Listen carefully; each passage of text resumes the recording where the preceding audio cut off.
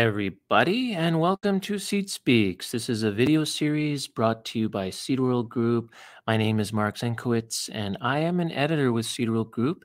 And this month, we're talking with experts about the future of plant breeding.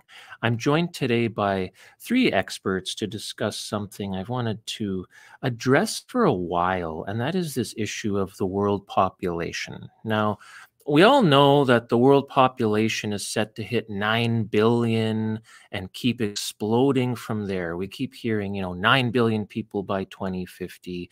Feed the nine is a popular hashtag on Twitter. And we keep hearing about how eventually it'll hit 10 and 11 billion people, and that the population is going to keep going up, up, up, and we have to feed more and more people. But is that assumption really true? Not if you heed the words of Darrell Bricker and others who are actually preparing for a world with fewer people, not more. Now, Darrell Bricker is a political scientist, pollster, author, speaker, and CEO of public affairs for Ipsos. Along with John Ibbotson, he co-authored the book Empty Planet: The Shock of Global Population Decline, which makes the case that the global population will actually soon begin to decline, which will dramatically reshape the social, political, and economic landscape. Now, Darrell couldn't be on live with us today, but he's going to join us in a pre-recorded interview I did with him the other week.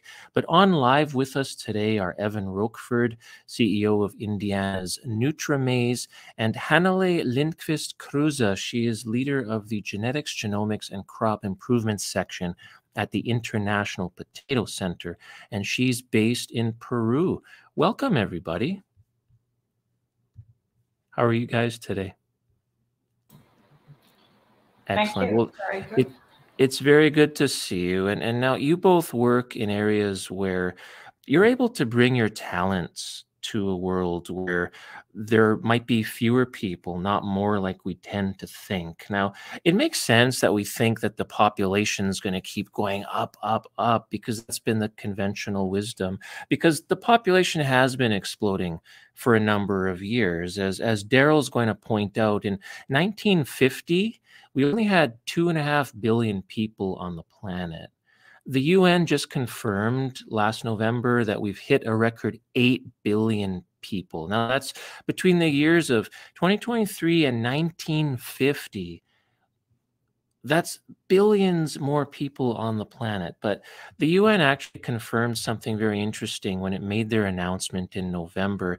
It still predicts the world population to hit 9 billion, but it says that the rate of global population growth is actually declining, not increasing. Now, Evan and Hannele, before we hear from Darrell, I want to ask you each an important question.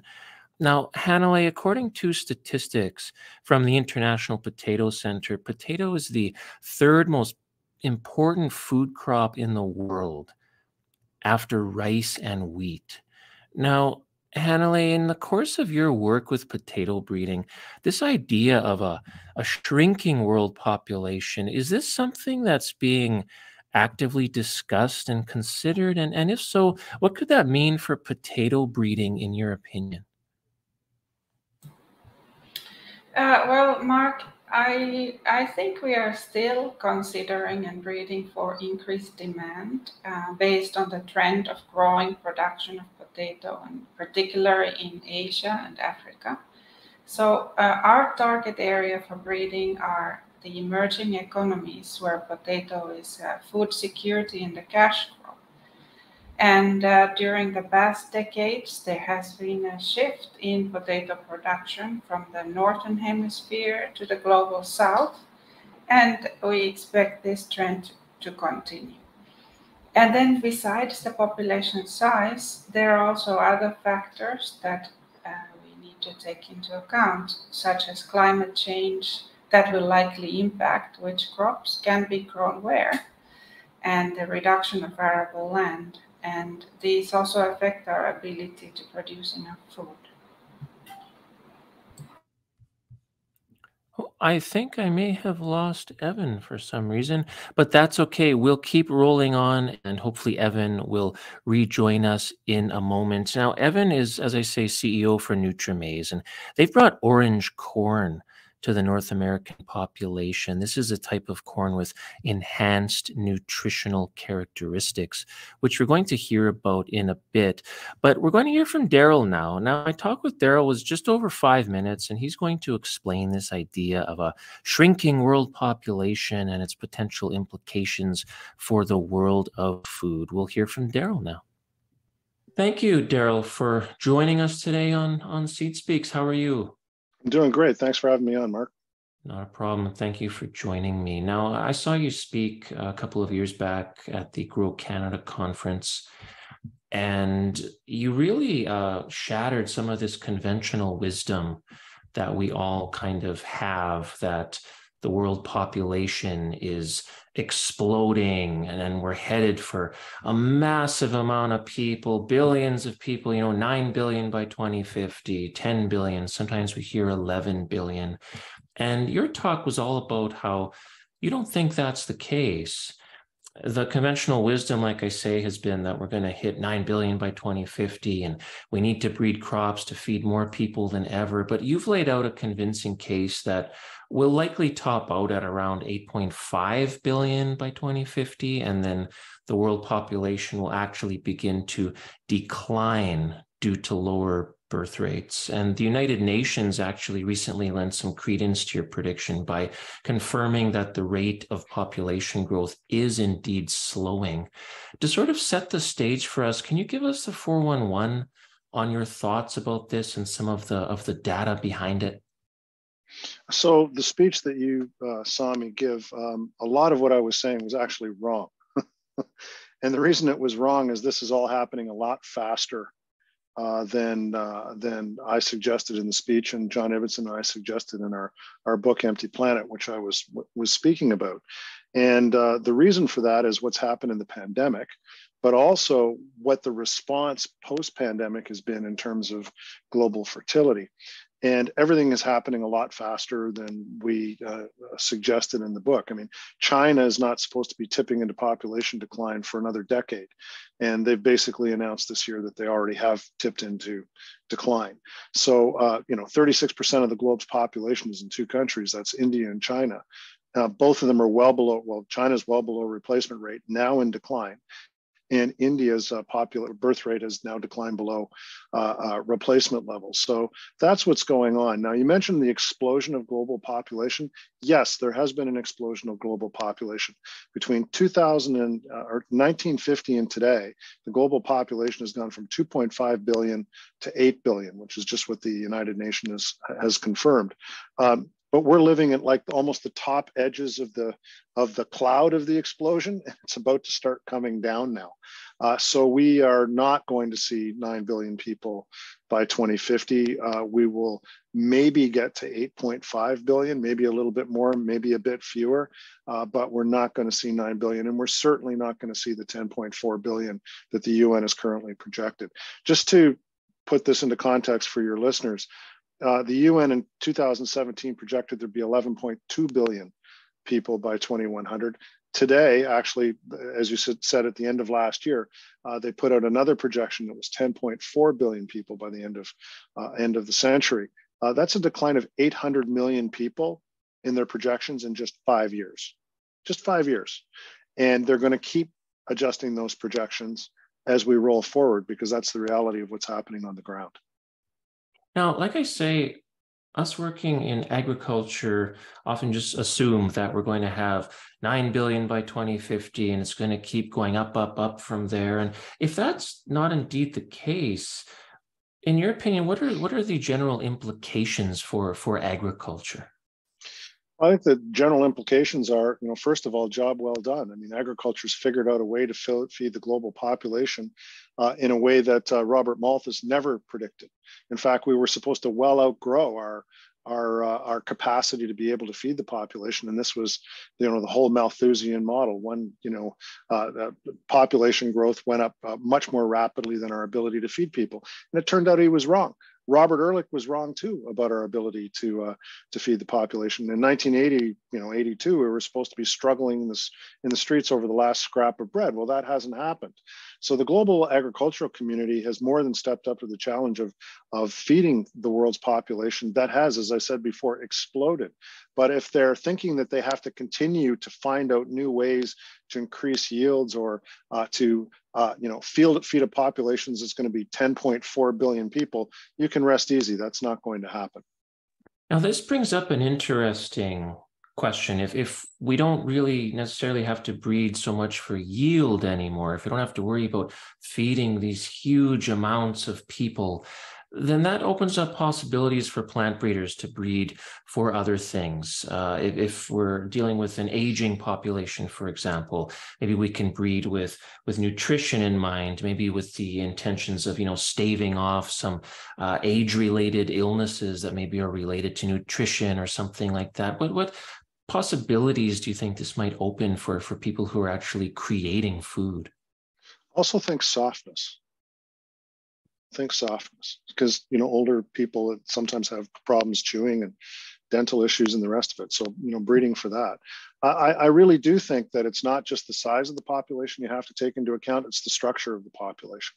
And particularly in affluent markets, Western markets in the world, you're going to be dealing with a rapidly aging population. I mean, even looking at our country in Canada, the average Canadian today, median age Canadian, is 42 years old. In Japan, it's 48 years old. In Italy, it's 48 years old. So we have a really rapidly aging population. So not only is the population not going to grow to the level that we thought, it's going to age a lot faster than we thought as well too. The fastest growing segment of the global population right now is the oldest part of the population. It's those 60 years of age or older, and even more in places like Canada, people who are 80 years of age or older. So I bet you people are in the agriculture industry are not thinking of them as their core consumer. Well, those are your core consumers because we've stopped having kids at the level that we used to have them. And youth is not going to drive the market, at least for the next 25 to 30 years. It's going to be that older segment of the population that's not going away, which is why in one book I wrote, I referred to them as the perennials, the group that doesn't go away. And so start thinking of a smaller group of people more focused on the older segment of the population. And that's the future market. Breeding for perennials. I like that. That is a great headline. So thank you so much, Darrell, for your insights, and looking forward to hearing from our other panelists. And have a great day, sir. You too. Thanks, Mark. Thank you so much, Darrell, for that. That is definitely food for thought. Evan, you're back. Good to see you back. I just want to back up a moment, Evan. Now, as I mentioned, when you fell off the line, Nutrimaize has brought orange corn to the North American population. This is a type of corn with enhanced nutritional characteristics, which we're going to get to in a bit. But I'm just curious, this concept of population decline, Evan, you and I talked about this a couple of weeks back, and I'm curious, how has this affected your thinking in your daily work, this idea that, we're actually going to have a decline in world population, maybe not the big explosion like we think? How does that affect you in your job breeding or creating orange corn? Yeah, no, I think that's a great question. For me personally, I think it actually doesn't affect the way that we think about what we do that much, because we've already been focusing on breeding for better nutritional quality, for culinary aspects like flavor and texture, right?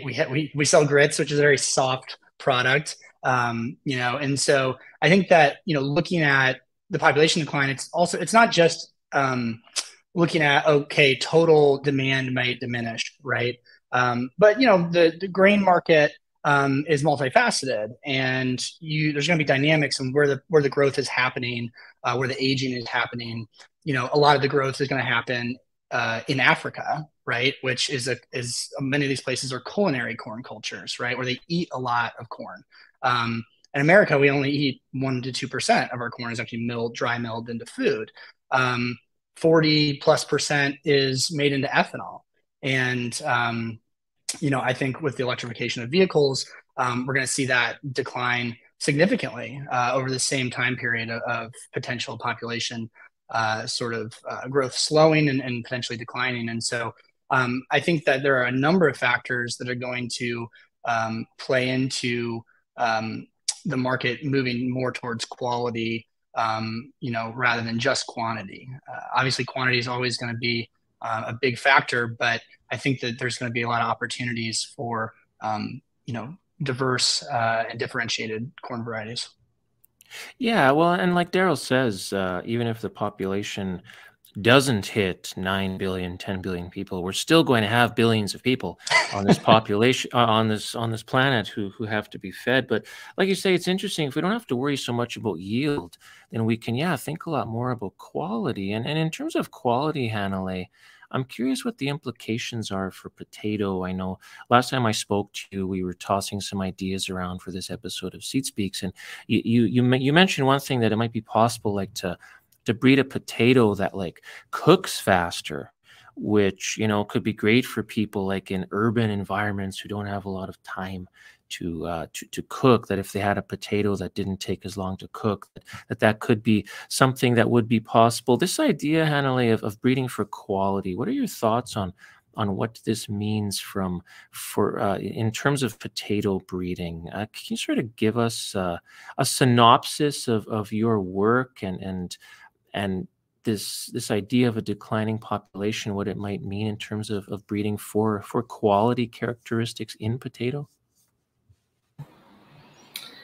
Okay, Mark.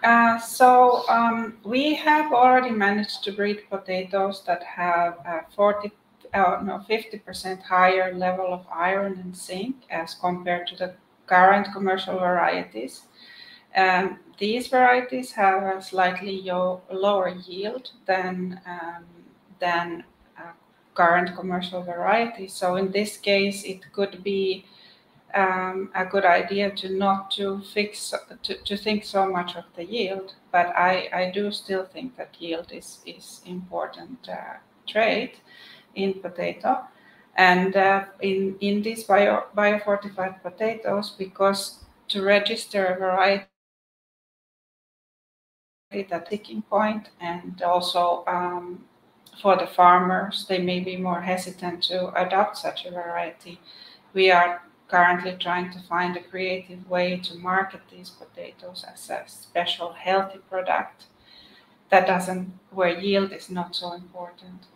And I think in future we may see more demand on such specialty products that are tailored more for health conscious consumer groups, and this may then prompt us to shift some of our breeding targets to this direction.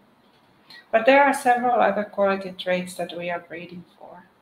So we do consumer studies, and those guide then our breeding targets. So people like things like short cooking time, like you mentioned, and flavor, and many different kind of aspects. So all of these are important. Yeah, for sure. And this definitely opens up a lot of possibilities. Like you say, yield definitely still is important, but thinking about other things, like you say, quality characteristics, the sky is the limit. Now, Evan, I'm curious about orange corn in particular. Can you talk a little bit about what orange corn is exactly, and how this idea of breeding for quality characteristics could open up new possibilities for it? Yeah, sure. So orange corn here is higher in carotenoids, same kind of antioxidant compounds, pigments that make carrots orange. Also, it's what makes yellow corn yellow. We just have a lot more in our corn, about 2 to 4 times more, depending on what you compare it to. And so, what we're doing is we're focusing on breeding varieties that are high in carotenoids, and we're also becoming increasingly interested in protein and oil as well. If you look at sort of corn over the past 50, 60 years, in breeding, really, really focused on yield, starch levels have gone up and protein and oil levels have gone down, sort of on average. And so, we're really interested in looking at not just the yield as the only value that's produced on an acre of corn, right? That's what farmers get compensated based on. But how can we create value chains where other traits can be captured, the value can be captured and compensated for. So for us, we're very much interested in working on developing value chains in organic poultry feed, because organic laying hen producers, egg producers, they spend a lot of money on pigment, and we can replace that with our orange corn. And so maybe the corn will cost a little bit more. A premium, can be paid to the farmer, and that can make up for a potential, small difference in the yield. But the overall value that's being produced on that acre in terms of nutrition is going to be higher, especially if you start stacking things like protein and oil with it, right? Because they're not just looking at the corn going into the diet; they're looking at what's the total cost of formulating that diet to get the outcome that they want. And so I think that if we're going to pull off breeding for growing crops that are more nutritious, we need to be looking at markets as well, because farmers grow what people are buying, and that's just, the reality. And so it's what I like to call, what we're working on is consumer focused agriculture. Is we want to breed for traits that are important to the consumer, not just the producer, and then capture that value in the value chain so it can be pulled through and make that impact, that nutritional impact for the consumer, that taste impact for the consumer. Now, this idea of breeding for the consumer, and we need to be able to do this technologically, right? And when you look at different regulatory hurdles around the world, et cetera, that can be a challenge, to say the least. Hanley, being somebody who specializes in this area, especially molecular breeding and things, from a technological perspective, what needs to happen in order to enable this sort of breeding for all these different quality traits? Well, first of all, we have to be able to measure what we want to improve. And many of the quality traits are difficult and costly to measure, from roots and tuber crops. And if you think about all the post-harvest processing, such as washing, peeling, cutting, and cooking needed before then that you can actually measure that trait that you're interested in. Some traits are easy, such as beta-carotene content, that can be just visually estimated based on the root color in sweet potato. But there are other traits that are more tricky, and for these we really need to develop methods that are accurate and that we can quantify the traits, and then that we can use these methods in a cost efficient way. And the cost really is a key here. So you mentioned my background in molecular breeding. So the DNA-based analysis and genomics is currently very affordable, and those prices have come down really dramatically by data point during the past years. And I think that something similar needs to happen for phenotyping for these quality traits, so that we can enable faster progress in breeding for these traits. Evan, what do you think when you think about technology, regulatory hurdles? How can we enable these sorts of things in regards to corn breeding specifically? Yeah, I mean, I think that it's a much broader conversation about genetic editing and modifying technologies. We don't do any genetic modification. We just strictly breed using traditional plant breeding methods. And one of the reasons we're able to do that is because there's a huge amount of diversity in corn, right? There's variation for carotenoid production. That's not the case in rice, right? That's why golden rice is transgenic, and so those are much broader geopolitical conversations. But for us, what we're interested in doing is breeding things that are culturally appropriate for the markets that need them or we would like to address. And so orange corn that was originally developed for sub-Saharan Africa, it had to be non-GMO because that was the sort of regulatory cultural framework that it was operating in.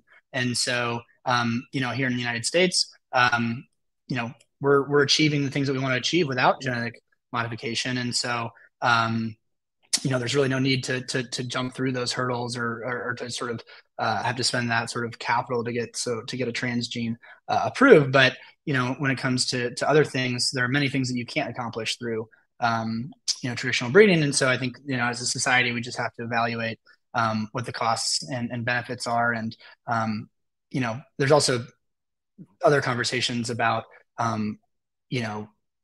where these technologies are encouraging our food systems to go. Are we becoming more biologically symbiotic and ecologically sound, or are they encouraging us to move towards heavily chemical input based systems? And I personally believe that the future of agriculture is in biological symbiosis, not chemical inputs. And so that's the area that we want to be working towards and breeding for.